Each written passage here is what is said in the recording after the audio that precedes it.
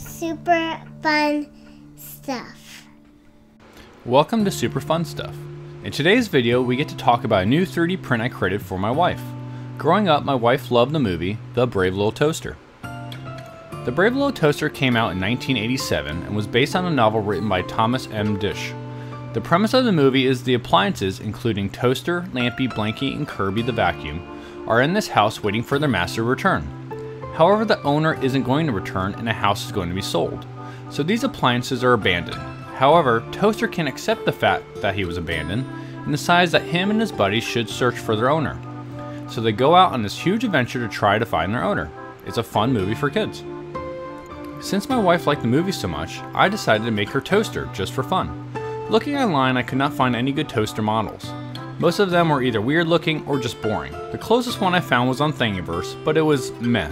So I decided to create my own. Using Tinkercad, I created a basic model for Toaster. This model is in multiple pieces and takes Toaster's most iconic faces from the movie. I made the front and back plates replaceable so you can choose what face to use. I have his happy cheerful face from the box art, his angry yelling face when he tries to rile his group, and a blank face so you can draw any mouth that you want. I pick a large happy smile like the one from the movie. I also included Toast, an immovable arm internal toaster plate thing. The idea is to attach springs to make it go up and down easily. This was really a super basic design. I only had to give it little thought on how to make the spring arms. Tinkercad made this model really easy to make.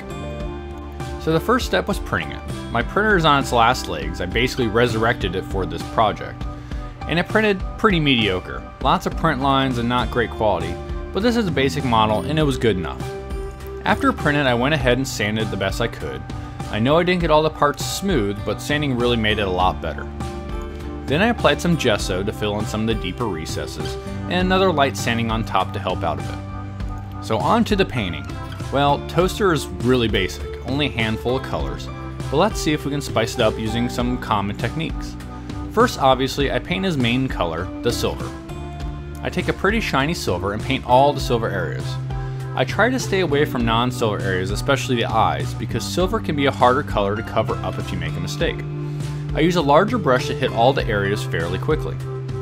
Next, I paint the black on the eyebrows, the base, and the arms. Also the toast a brown color, nothing really special here.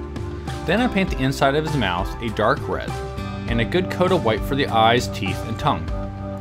Next I go for the eyes, which are a nice solid brown color. Just make sure you don't go too dark. And now the tongue, which I use a pink. Next the pupil of the eyes. To make it easy, I load up my brush and make a little pool. It may be a tad thick, but it's eyes and it's easy to do for the scale. Freehanding circles can be really hard to paint perfectly. Now I take a dark brown wash and use it on the toast and around the eyes. This gives a little bit of more color transition so it's not a boring flat color. Now I do a red wash for the tongue. One thing I didn't want the wash to do was to go in the print grooves, so I take a cotton swab and take off any wash on the top surface. Now I take a black wash and outline certain areas. I outline the teeth, the mouth, the eyes, and the eyebrows. So now we can do some details. I take a lighter brown and paint a top corner of each eye.